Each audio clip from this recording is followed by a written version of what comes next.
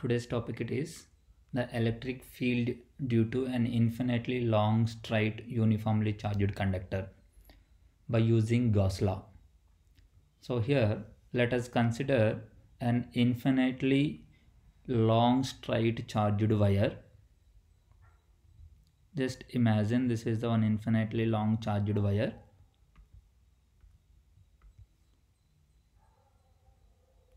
Of linear charge density lambda. So uniformly charge distributed.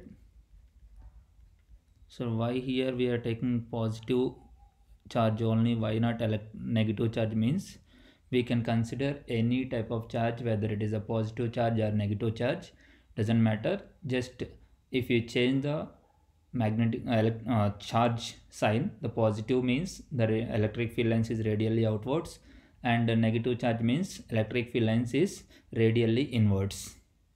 So what is linear charge density? Means the charge per unit length.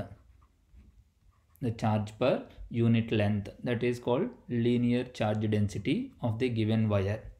Now here just imagine a Gaussian cylinder of radius r and length L. See this Gaussian surface.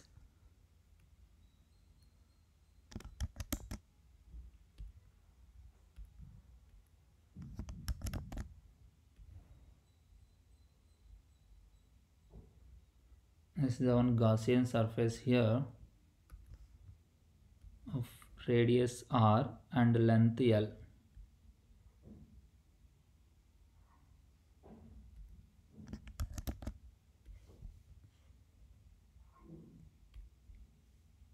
Just we can make it as a dotted lines, so it is an imaginary three-dimensional surface.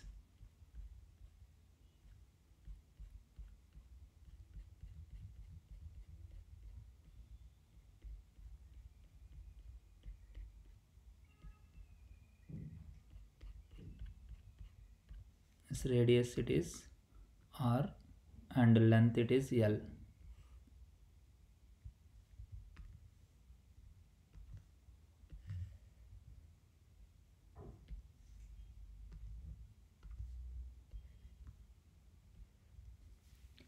Due to this positive charge, the direction of electric field is radially outwards.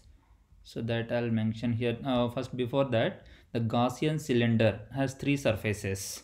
So two is circular surfaces, plain circular surfaces, bottom and top, and another one it is the curved surface. In between the two circular surfaces, another one it is curved surface.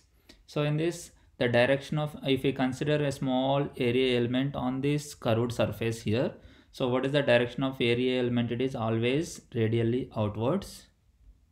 And due to the direction of electric field, positive charge, the direction of electric field it is radially outwards.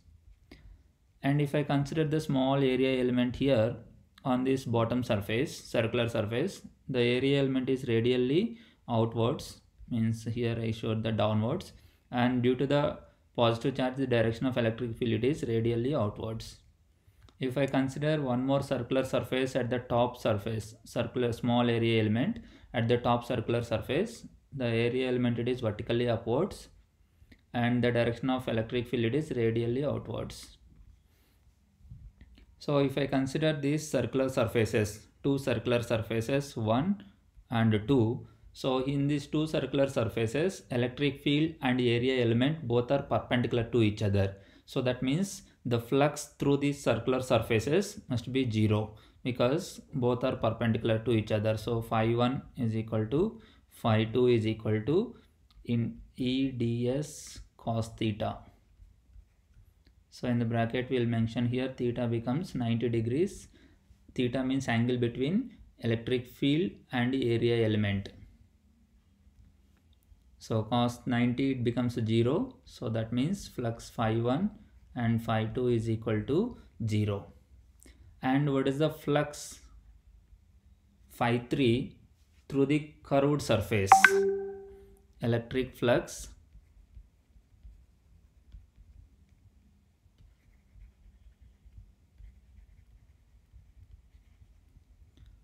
through curved surface.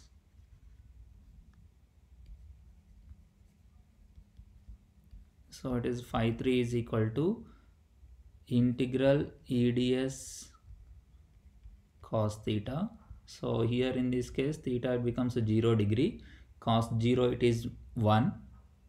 So phi 3 is equal to integral EDS, and in the brackets we'll mention integral ds means area of the cylinder, that is the 2 pi RL. So if I substitute here, phi 3 is equal to E 2 pi RL. Then what is the total flux? Total flux phi is equal to phi 1 plus phi 2 plus phi 3. So that is equal to E 2 pi RL. This is the equation number 1. Now according to the Gauss law,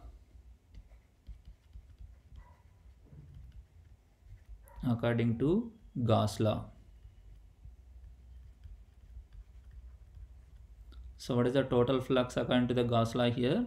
Flux phi is equal to Q by epsilon naught. This is the equation number 2. So from 1 and 2 LHS are equal, we can equate RHS. So from 1 and 2 equations,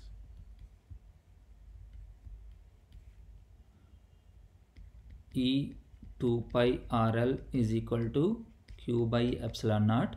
So we want the E electric field. So E is equal to Q by 2 pi epsilon naught RL. So here already we know this. Q by L is nothing but lambda, linear charge density. So if I substitute here, lambda by 2 pi epsilon naught into R. So this is the electric field due to infinitely long charged conductor.